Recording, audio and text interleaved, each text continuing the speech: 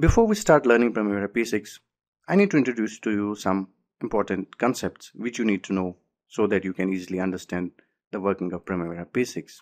So let's start. Primavera P6 is used for planning, tracking and managing projects or programs. It can be used as a standalone tool or as a web-based program or even as cloud-based now. It's usually used for creating project schedules, budgets and tracking project progress. The version of P6 which I am going to use for this course is P6 8.2. Let's have a look at the project structure in Primavera P6, how projects are structured. At the topmost level in Primavera P6, we have EPS or the Enterprise Project Structure. Under each EPS, we have different projects, and projects are further divided into WBS, and then WBS are further divided into activities. Let's have a look at them one by one. EPS or Enterprise Project Structure. It includes all programs or projects of an enterprise or an organization, and it's structured according to the requirements of organization. For example, let's say we have a company in which we have manufacturing, construction and maintenance divisions. So we may set up our enterprise project structure in Primavera P6 such as manufacturing, construction and maintenance divisions, and under each EPS we will have different projects. For example, projects of manufacturing will be under manufacturing EPS, projects of construction will be under their own EPS, and so on. Project WBS. WBS is called Work Breakdown Structure. As you can see on your right hand side of this screen, EPS has projects under it and each project has different WBS for it.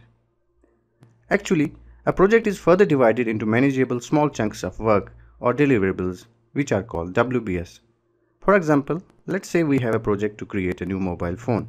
We can divide this project into various WBS such as hardware, software and testing. WBS can be divided up to any number of levels, depends upon the requirements of project and the details we need. Now, what's a project? Project is a temporary endeavor undertaken to create a unique product or service. A project always has a definite start and an end.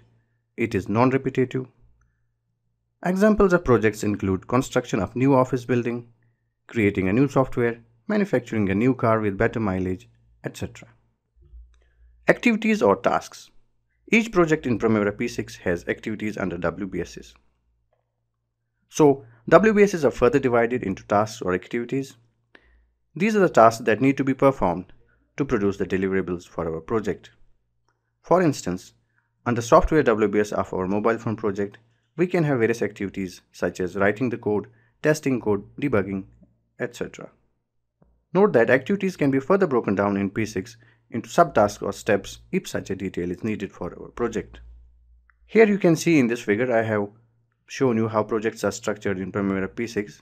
Let's say we have an EPS manufacturing and under this EPS we have various projects. And say one project we have is the Star Phone 1. Under this project Star Phone 1 we have different WBS of software, hardware and testing, and under each WBS we will have different types of activities. So the activities will sum up to their parent WBS, the parent WBS will sum up to the higher WBS and finally to the project level. In our next lecture, we will know how to create a project in Primavera P6.